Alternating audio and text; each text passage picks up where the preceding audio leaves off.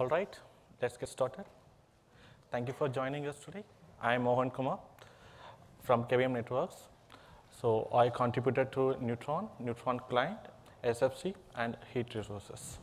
Hi all, myself MD Nadeem. I am working in Red Hat and I have contributed in OpenStack Cola project, Chakar project and in Heat.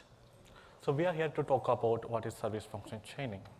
So service function chaining is to help us to automatically provision different tenant flows.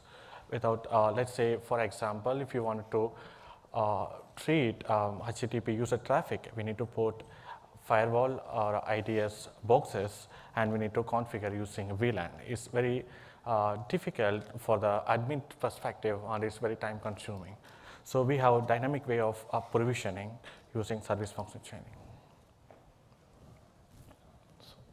So service function chaining is a very fascinating term being discussed recent while. Most of open source IaaS services like OpenStack, OpenControl, ODL, owners are dealing with this. So in next 10 minutes, you're going to learn how you're going to create Neutron SFC, service function chaining, using Heat template. So first we'll cover a little bit of background about Neutron, service function chaining, Heat, and hot template.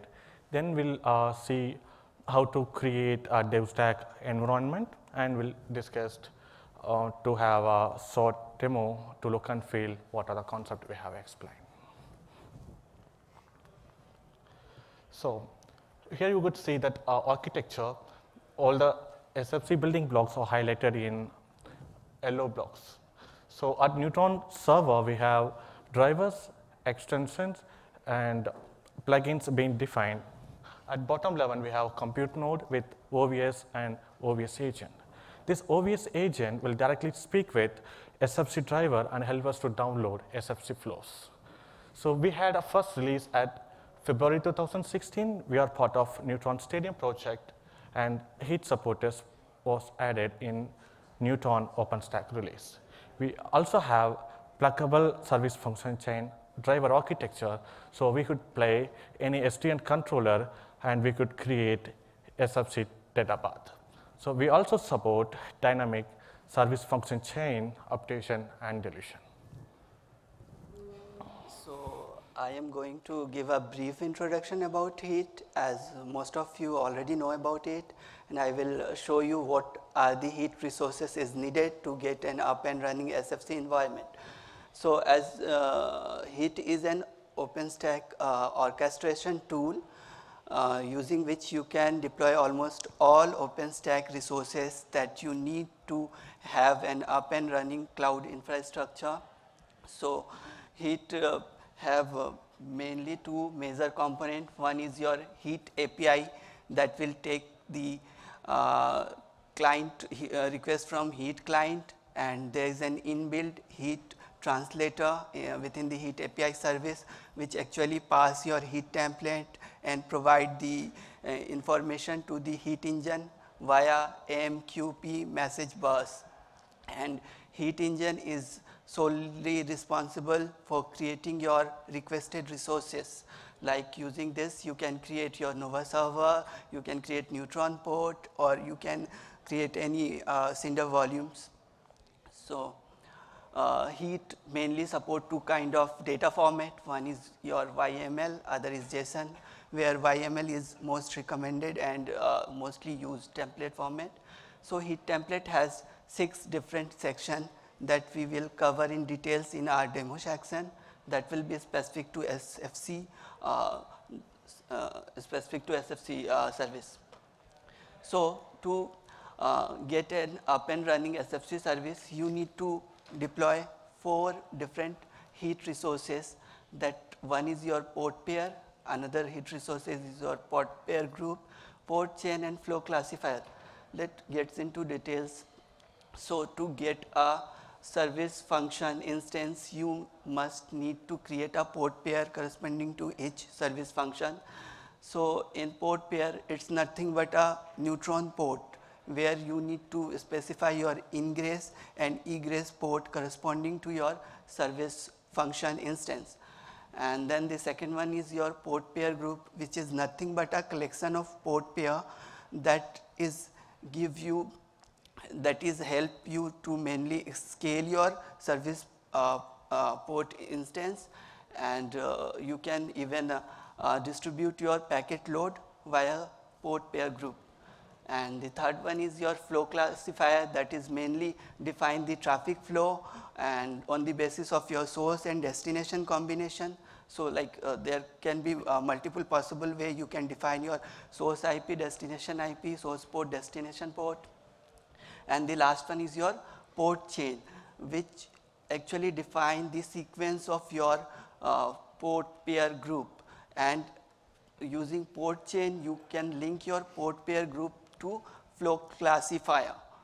So to give it a try, you can simply pull your heat master branch, then you need to enable the networking SFC plugin into your DevStack configuration file, and then you to create a stack you need to actually create the networking underscore sfc.yml file. The content of this file mainly have all the 4 heat resources that I have mentioned in the later slide, last slide. We will see the content in later slide also. So we'll see. Yeah. Thank you, Nadeem, for the wonderful introduction. Let's see what's the bare minimal hot template we should have to create SFC resources. So first, the port pair creation.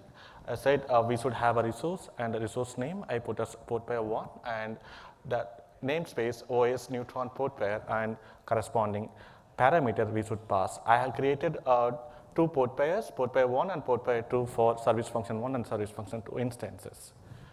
I said Nadeem earlier, we have a port pair group for dynamic load balancing. As of now, I'm not interested into any load balancing stuff, so I'm created dedicated port pair group for each port pair. Also, I have a flow classifier, which I'm interested into ICMP traffic with source IP address .31 and destination IP address .34 with originated from logical source port P1. So that port chain should have corresponding port pair group and flow classifiers.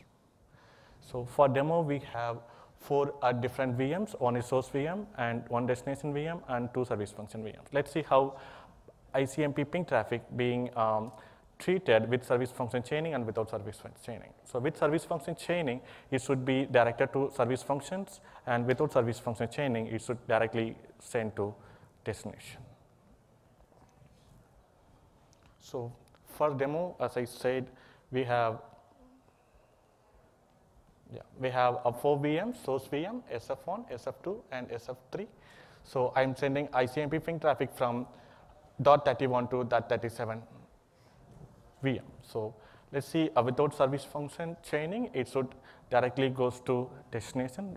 So I'm also capturing TCP dump on service function instances. So these service function instances should not show anything. So let's see what hot template, SFC hot template contains. So as we already list out that like bare minimal requirement, I'm exactly put the same requirement here, and I'm going to create SFC stack.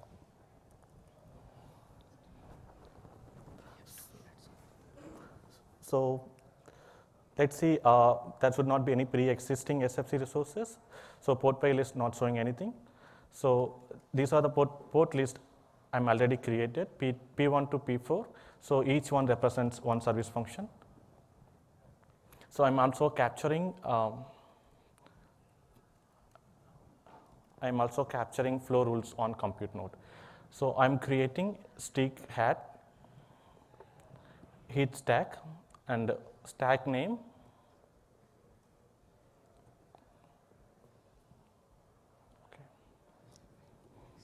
Followed by template name. So it takes some time to create. We should make sure that creation successful. So let's see what heat list.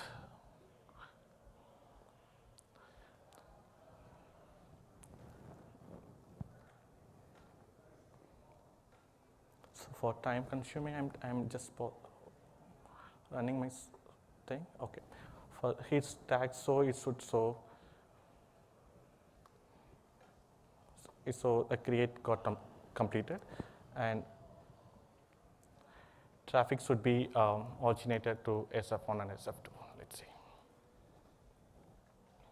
So this port pair list, it's should created that heat stack should in background should create all that neutron resources required. So port pair list and port chain list should have corresponding instances.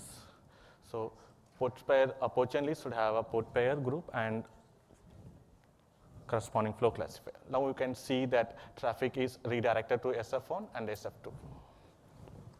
So corresponding flow rules got downloaded into OVS. You would see push MPLS, pop MPLS. These are very specific flows to SFC. So for any queries, please reach out at us. We just be here. So please reach us. Yeah, thank you. So these are references, and thank you.